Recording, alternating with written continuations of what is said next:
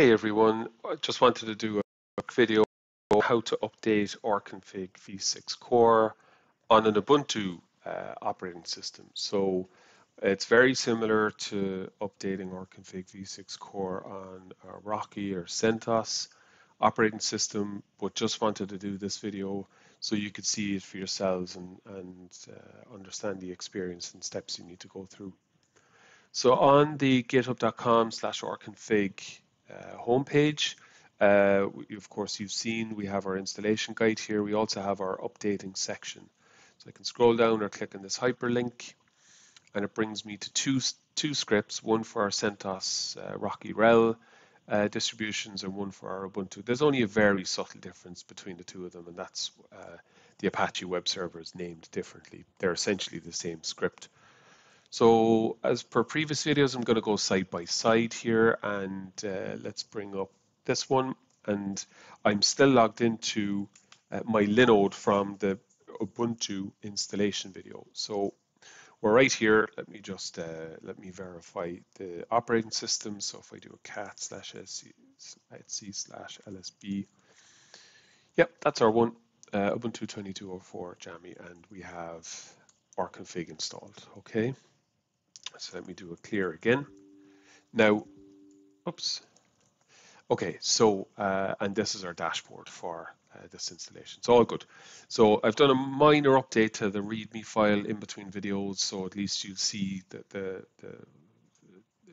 GitHub update when we do the pull, right? So now, like I said in the Rocky update video, you can copy the entire script, and I'll actually do that towards the end of the video. But we're just going to go through it line by line for the experience of it.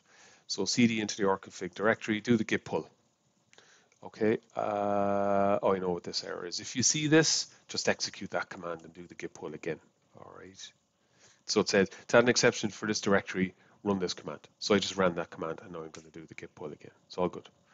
So we can see the minor modification to the README file. Perfect. No major code updates for this update, but again, it's just the experience of it. Always run the migration. Okay, so what this does is any changes that we have made to the database, they're migrated to the database using this command. Say yes, you always say yes, even if there's no changes, right? Always do a migration.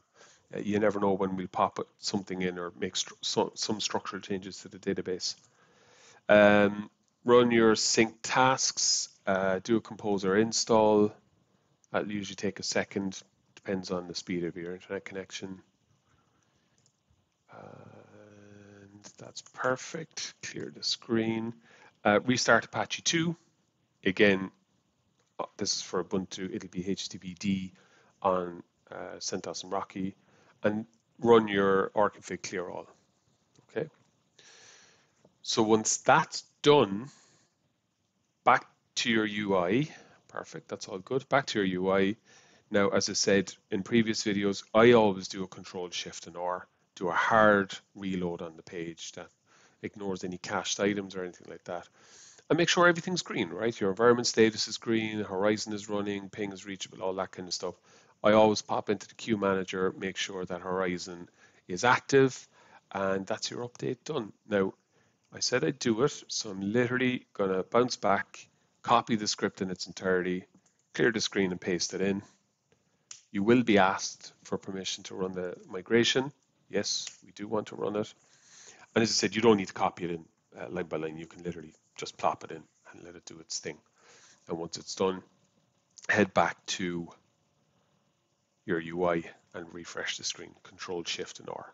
Okay, and that's it. Ubuntu is up to date with rConfig V6 Core code base. Thanks a lot for joining, folks. Catch you next time.